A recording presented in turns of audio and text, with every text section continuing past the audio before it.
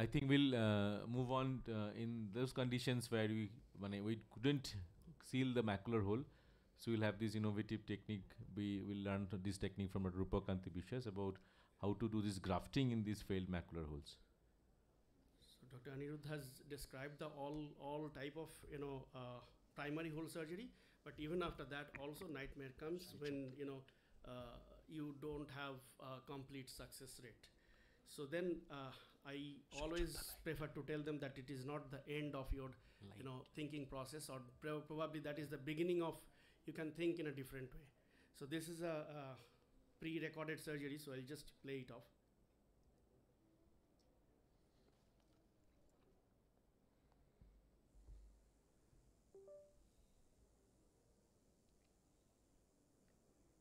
Audio. So I'll just keep on talking. Nahi aa raha hai audio. So I'll just talk. So once you do like a standard peeling technique in a standard macular hole surgery. छोड़ दीजिए मैं. But you can land up of having this is pre-op and post-op. So this much of having. So when you have a larger size of the hole, you always plan for pre-operatively you always plan for this inverse flap technique or envelope technique. But when you don't, you have peeled enough, you know that you have done. So you don't have any other option other than doing this free flap and putting into there. So now the question comes, if you put only this free flap into that non-closed hole, so what is the utility of putting that flap is there? So it causes fibrosis only on that area. Leave it. So, and then SDOCT shows that there is an only scar is remaining. So we thought of, why not to put, instead of putting the ILM itself, ILM cannot regenerate the retina at that area. So why not to put the retina per se into that hole and see what is happening there.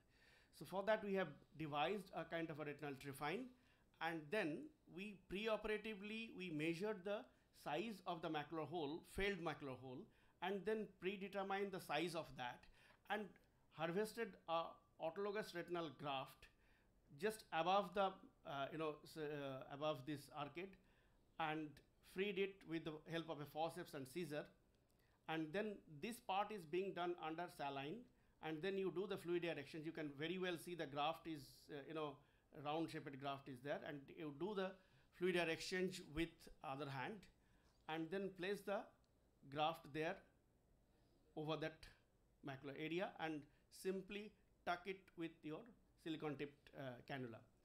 Now the question here, now the main trick is here is you don't open your when you are doing it off, you don't open your port in that area, so that otherwise this flap will come up.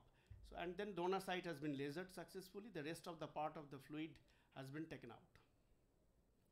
Now yes, you have done the surgery successfully. Now whether the retina has been closed or this hole has been, the hole has been closed properly?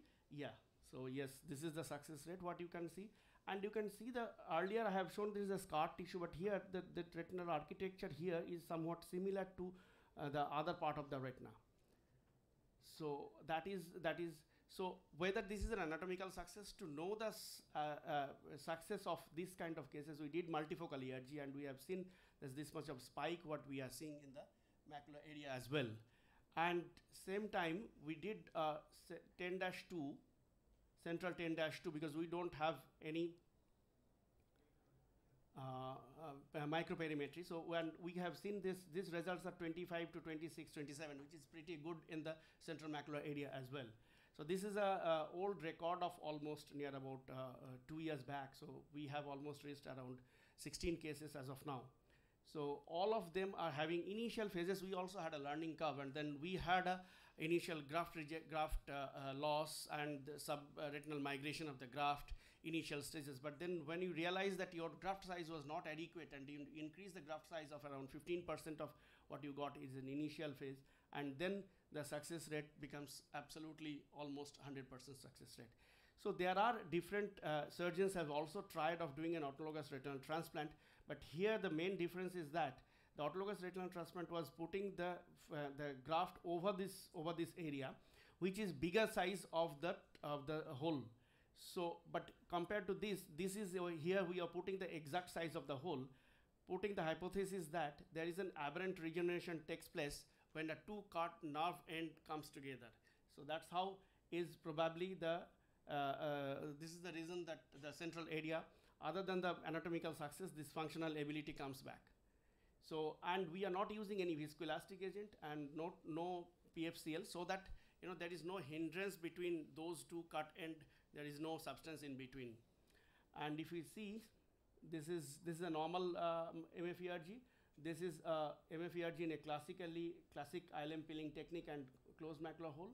And this is ILM free flap has been put it here, and this is your graft. So if you see them in one place, so this is a normal one, this is a classic peeling, there is a repeeling and ILM plugging, and this is a grafting. That's what has been seen in one chart. So this is the collage of different cases of doing the similar kind of surgery. I know this is probably not the beginning. There's a lot of people are doing this autologous retinal transplant in different part of the world, and probably the autologous retinal transplant can give us solution of lot of diseases where there is exactly the tissue loss of the retina. This can be the way forward for the next generation. Thank you. Thank you, Dr. BISWAS. Do you have any questions from the audience? Dr. Borel have a question here. I did a few of my cases, autologous retinal graft in 7-8 cases where I just in a vitrectomized eye. So I first do the demarcation with the laser in the supranasal quadrant to avoid the postoperative ER information, first of all. Second is I'm just injecting the subretinal BSS just to make a blob-like elevation, then using cautery to separate this. Before that, I am putting PFCL up to beyond the this harvesting area, donor site. Then using the Pheniciflex loop without holding the tissue with the forceps, and underneath the PFCL with the Pheniciflex loop nicely in a controlled manner, you can just shift the graft to the macular area and do direct this air PFCL. Then starting doing the FG, removing all the fluid surrounding the PFCL bubble because it is a convex bubble, and doing direct siliconyl PFCL exchange under sunless light. So this Why is not gas? Gas you can put, but oil, the success rate is maybe high. That's why. Theoretically, gas should work much better than oil. Yes, but sometimes the patient cannot do the prone positioning. That's why the primary failure had happened. Yeah, I think RUPAK, you have done all the cases with gas. Yes. Yeah, so that is the main reason. No PFCL, no viscoelastic agent over that area. So the idea is there should not be any material coming into between the two cut end. So that's why it is basically that's what we wanted to look for. Basically in the year 2014-15, at that time also you have also started this technique here. So Dr. Tamir Mahmood and Dr.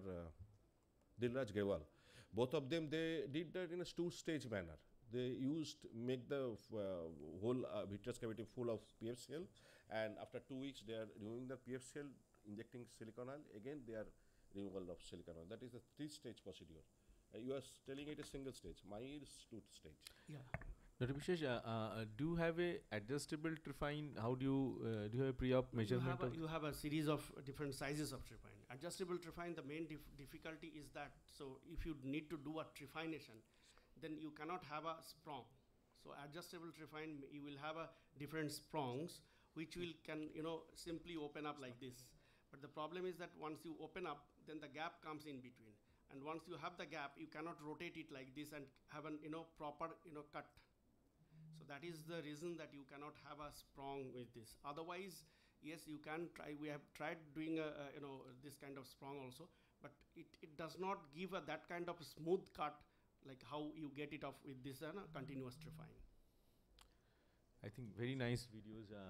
We'll move to the next talk with Dr. Shubhendu Boral. Dr. Krishnendu, you have? Most importantly, this video got the ASRS space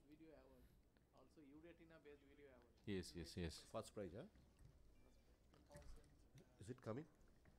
So I think excellent technique in excellent hands. So we'll The have Trifine, the invention of Trifine is, I think it has got the patent also, no? It's going on. It's going on. It will take 5 years time.